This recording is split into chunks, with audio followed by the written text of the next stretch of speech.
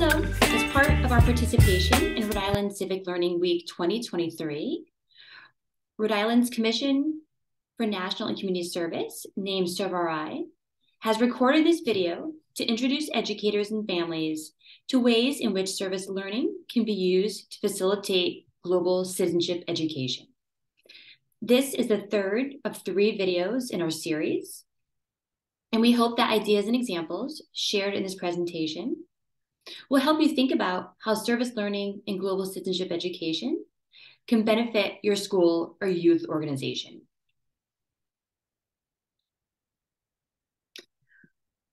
While there's no universal definition of global citizenship education, we've selected to share the definition put out by the United Nations.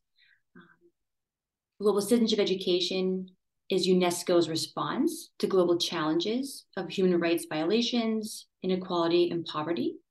And they define global citizenship education as providing the understanding, skills, and values students need to cooperate in resolving the interconnected challenges of the 21st century, including climate change, conflict, poverty, hunger, and issues of equity and sustainability.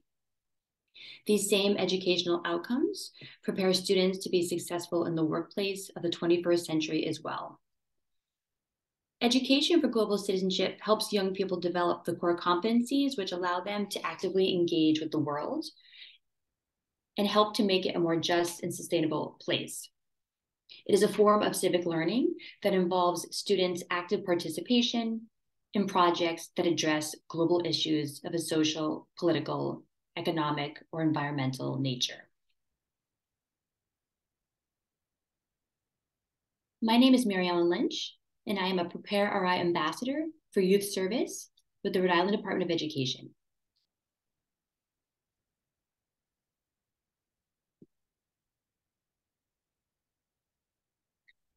So at the end of this module, we hope that participants will learn how service learning can be an effective pedagogy for facilitating global citizenship education.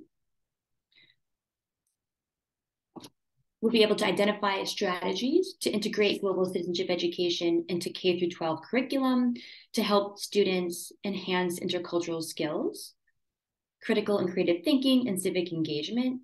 And we'll understand how to apply global citizenship education frameworks to foster collaboration with community organizations.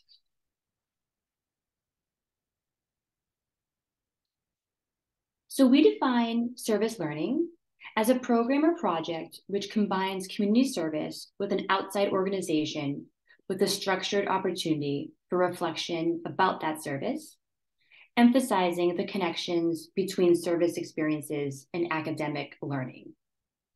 While there is no universal definition for service learning, what remains constant is that service learning is an approach to teaching and learning that is student-led and fosters the application of academic learning to address community challenges in collaboration with a partner organization. Service learning frameworks and distinctions between other teaching strategies will be discussed later in this presentation.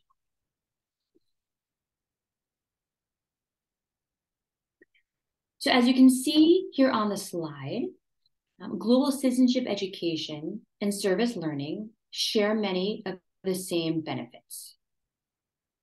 For example, both approaches provide opportunities for experiential learning and for students to really be a part of developing solutions that address community challenges.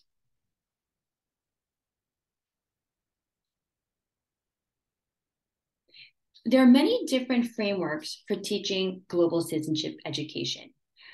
On the slide, we have featured Asia Society's 4 domains of global competence, and we'll expand on this framework later in the presentation. And while there's other global citizenship education frameworks put out by organizations such as Oxfam International, they all share core concepts of really helping to prepare students to appreciate multiple perspectives, communicate effectively, develop skills of active listening, and critical and creative thinking.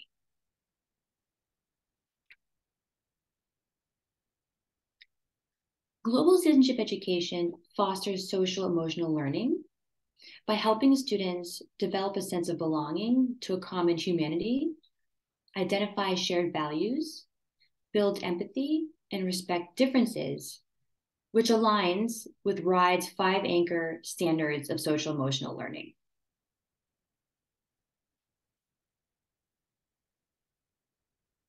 The Sustainable Development Goals are a collection of 17 interlinked global goals designed to be a blueprint to achieve a better and more sustainable future for all, and part of the United Nations 2030 Agenda for Sustainable Development. They were agreed by 193 countries in September 2015. Each of the 17 goals strive for the universal reduction of climate change and poverty and the improvement of education, health, and economic growth. United Nations describes the SDGs as seeking to protect the planet and improve the lives and prospects of everyone, everywhere. The Sustainable Development Goals provide global guidance for addressing each of these goals and serve as a roadmap for helping students explore local issues in a global context. Emphasis is placed on helping students understand how challenges within the Sustainable Development Goals are global challenges faced by most countries, and need to be addressed by working as one global community. The Sustainable Development Goals can also be used as an effective teaching tool across disciplines. And we also want to point out that UNESCO monitors efforts to achieve target 4.7, which is included in SDG 4, quality education, to promote global citizenship education specifically in an effort to ensure that all young people, regardless of background, are prepared for meaningful work in the global economy and are prepared to take part in addressing global challenges that impact their lives and communities.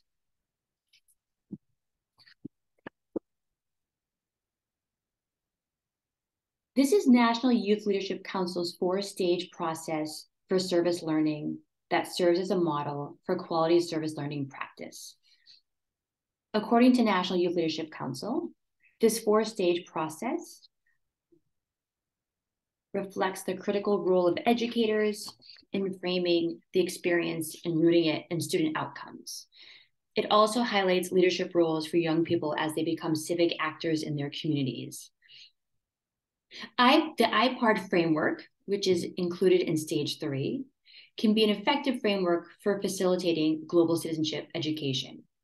According to National Youth Leadership Council, the student experience becomes central in stage 3, which again is also known as IPARD, for youth-led investigation, planning and preparation, action, reflection, and demonstration of learning. As the diagram illustrates, the experience doesn't begin with the act of service, nor does it end with the completion of the service activity. Every part of the process is rich with learning and growth opportunities, many of them happening as students investigate community needs, identify a doable action, plan and carry out service activities, reflect throughout the process, and share their learnings with a larger community.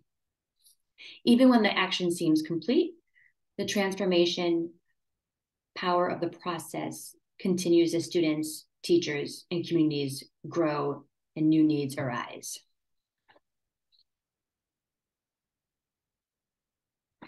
Here are some examples of learning activities that integrate components of global citizenship education. So, for example, classroom exchanges are an opportunity for students to engage across borders via synchronous communication channels, such as video conferencing. iEarn is an online learning platform that offers teachers and students meaningful ways to connect and learn with peers through the fostering of online collaboration. Cultivating community partnerships.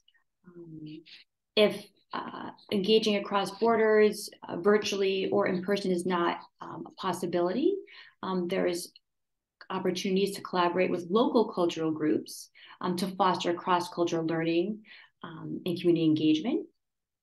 And then, as mentioned earlier, the Sustainable Development Goals can really be a great teaching tool to help students use the SDGs across disciplines as a roadmap to explore local issues in a global context.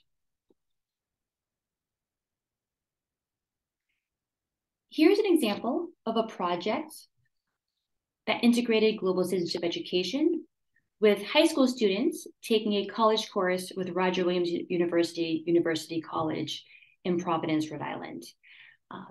So you can see here this project that students engaged in were linked directly to the Sustainable Development Goals 1 and 4.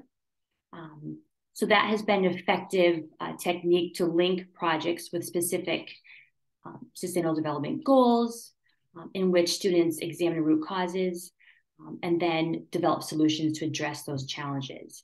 In this project, students collaborated with organizations throughout Rhode Island to collect donations of school supplies, to give to the organizations to provide students across Rhode Island. And as you can see here in the student testimonial, the student shares how engaging in this project inspired her efforts to organize this donation drive.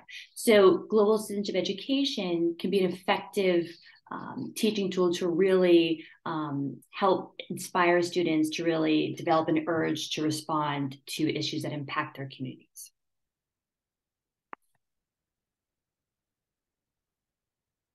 Here's another project facilitated with high school students duly enrolled in a college course with Roger Williams University College. And again, their project was linked to these 3 Sustainable Development Goals listed here on the slide. And they partnered with different organizations across the states to help address issues of homelessness in Rhode Island. And one student shared in the testimonial featured on the slide that ideas from this class and by engaging in global citizenship education, it inspired her to, after the class, continue being engaged with her community by creating a club at her school.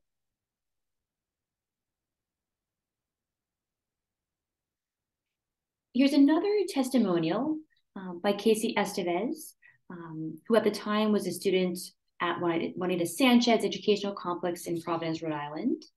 Casey reflects here on how ideas learned from a partnership with Generation Citizen while she was a student at Juanita Sanchez empowered her class to put ideas into action to create JSEG Goods, which is a food pantry aimed at addressing food insecurity at Juanita Sanchez High School. So this is an example, as Casey mentions in her testimonial, of how facilitating global citizenship education and service learning can really be effective ways to help students develop skills of leadership, collaboration, and critical thinking.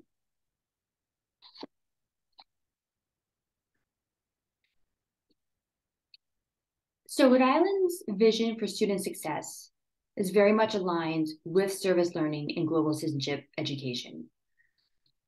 As RIDE creates opportunities for students to think critically and collaboratively, helping them to develop globally competent learners.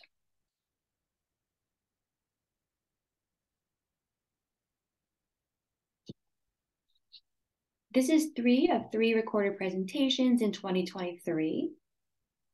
If you're interested in accessing service learning and global citizenship education resources, please visit www.serverhodeisland.com/youth-service.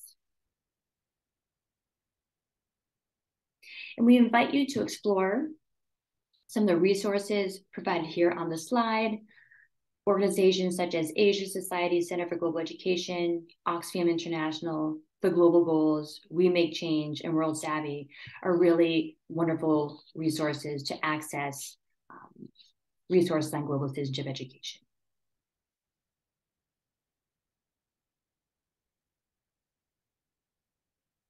Thank you very much. We hope you enjoyed the presentation. Have a great day.